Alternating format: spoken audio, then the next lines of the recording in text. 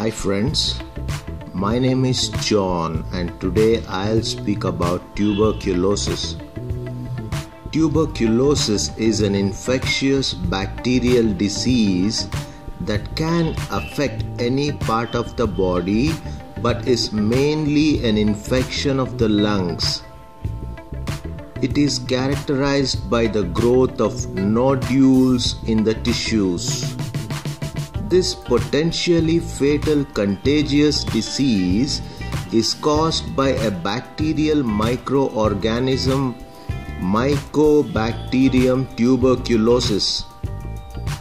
Tuberculosis is transmitted from person to person via droplets from the throat and lungs of people affected by the disease.